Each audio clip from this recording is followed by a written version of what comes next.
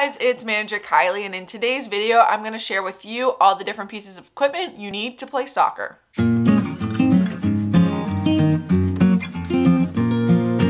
So today I'm going to go through the different pieces of equipment you need to play soccer. This is recommended if you're a beginner to the sport, or even if you've been playing the sport for a while, what different pieces of equipment you need. This sport doesn't require as much equipment as some other sports do, but I'm still going to go through some of the different things and some of the different sizes and everything to look at depending on your age and skill level. But if you guys are interested in more sports administration videos just like this, definitely subscribe button, turn the bell to get notified every time I upload, as I post a new video every single Wednesday at 2 p.m. Eastern Time, and we're going to dive into the equipment you need. I will also be listing in the description down below links to a lot of these different pieces of equipment. I'll be linking some of my favorite brands, but definitely check out different brands depending on what brand you prefer to use, whether that's Adidas, whether that's Nike. Trying to figure out which brand works best for you and what's most comfortable for your playing style. But I will be linking a few in the description if you're interested. There's not a ton of equipment for soccer, but one big important piece of equipment is cleats. You do need some sort of cleat. You play on grass or turf generally,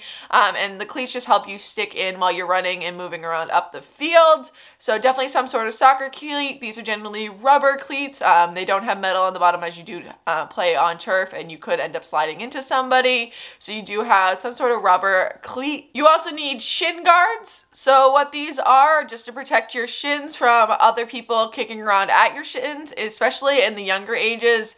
You're going to end up kicking each other more than you're going to kick the ball. So it's important to have some sort of shin guard just to protect your shins from everybody's feet kicking around, the ball rolling into it, things along that line. You're also going to need a soccer ball, and this is where some of the sizing comes in. There's different sizes of soccer ball depending on your age. So you're probably going to start off with a size 3 soccer ball as a junior, work up to a size 4 in some of your like elementary school ages, and then once you hit middle school on, you're going to be with a size 5, and that is a full-size soccer ball. So just understanding, depending on your age and your league requirements, what size ball you need. It's just a little bit easier to control if you have smaller feet to control a much smaller ball. If you're playing goalie, or if you're trying to play goalie, you're going to need some sort of goalie glove. These just give you extra padding on the hand so that when you're grabbing the ball with your hands, you're the only player that can touch it with your hands. You have a little bit of extra padding, especially if people are kicking at it at the same time. So you're going to want some sort of goalie glove for the person playing goalie. You're also going to want some sort of long sock to go over the shin guard as well. So these are generally socks that even sometimes go all the way up to like around your knee. Some sort of long sock that can cover both your foot and then all the way up your foot and cover your shin guard as well. So definitely something long. You can even do this with your team colors. It's kind of up to you what sock you use. You're also going to want some sort of bag to carry everything around in. They do make soccer specific bags that have a compartment to hold your ball in, or you can get any type of duffel bag or sports bag, but the bags that hold a ball are very nice because you can put your ball in one pocket and then you put all your other stuff in the other pocket, like your cleats and things like that.